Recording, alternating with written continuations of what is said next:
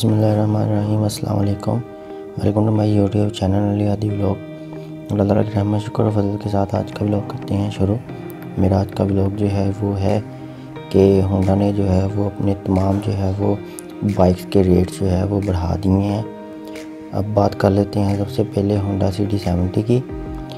इसमें जो है वो 2-3 दफ़ा जो है वो होंडा ने अपने रेट बढ़ाए हैं।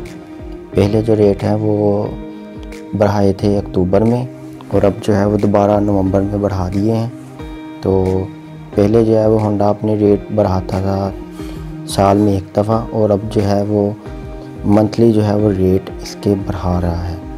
अगर हम होंडा CD70 की बात करें तो इसके ग्राफिक में जो है वो थोड़ी बहुत चेंजिंग आई है।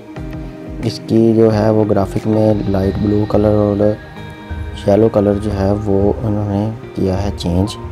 बाकी ओवरऑल जो है वो इसमें कोई तब्दीली नहीं आई।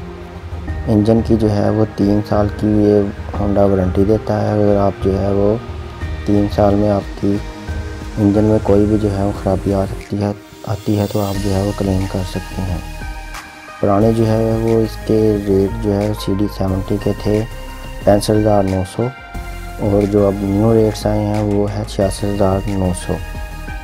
ये रेट हैं CD70 के।